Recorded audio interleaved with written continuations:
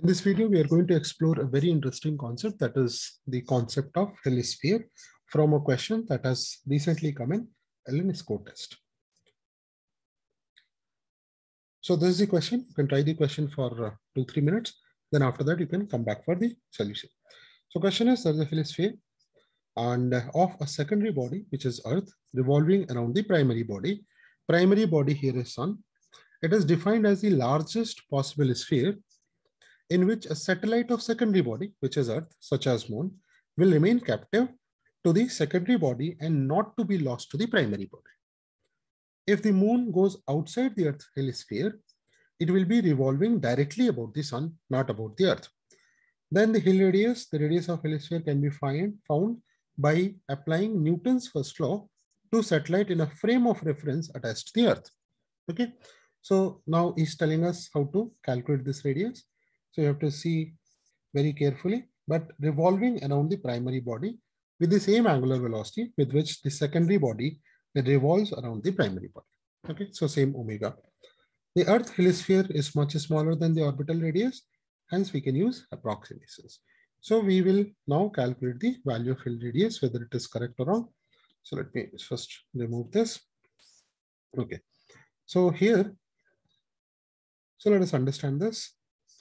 So this is Sun, this is Earth, small one, and this is the helisphere of radius smaller.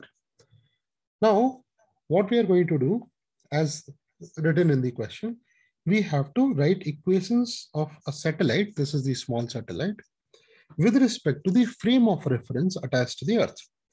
Earth is rotating with omega, so frame of reference is also rotating with omega around Sun. Okay.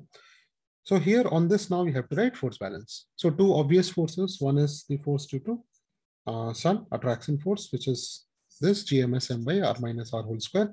Ms is mass of the Sun, small m is mass of the satellite, and this distance you can see is r minus r, capital R minus small r.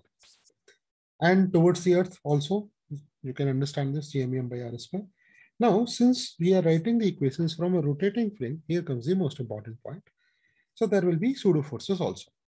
So one pseudo force is the centrifugal force.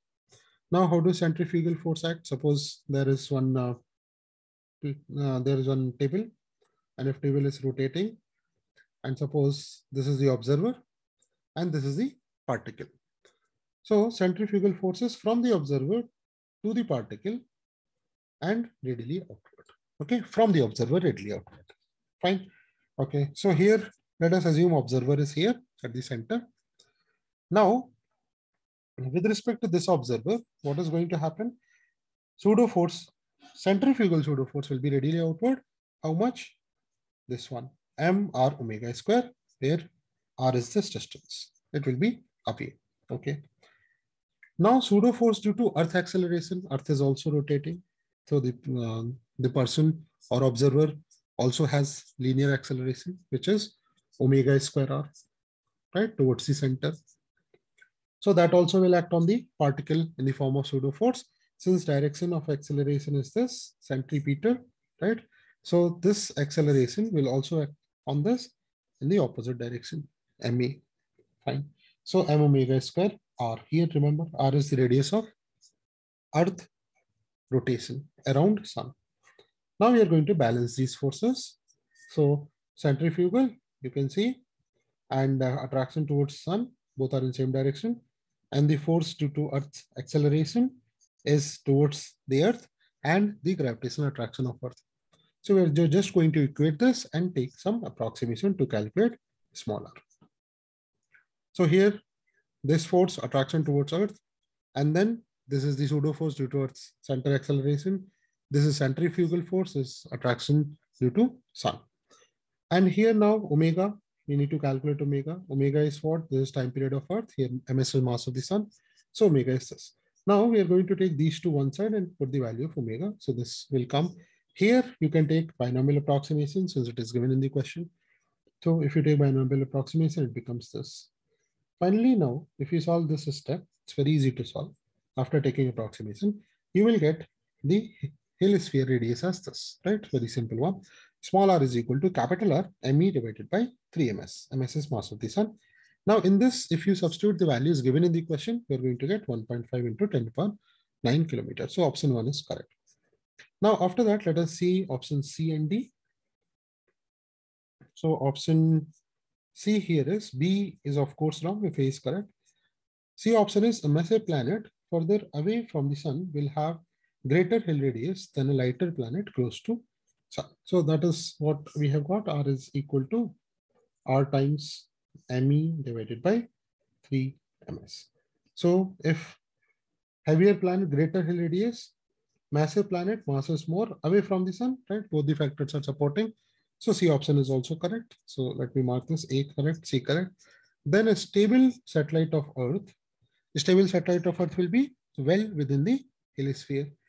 Must have a time period of revolution less than 7 months.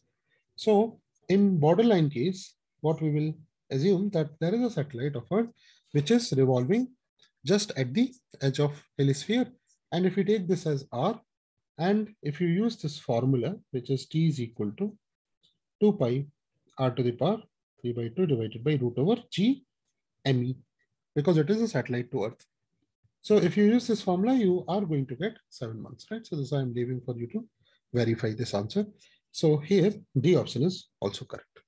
Fine. So if you see, it's a very important concept in astronomy, helisphere, and this can be helisphere radius can be calculated from a very simple force balance. And in this, some approximations also you have to use.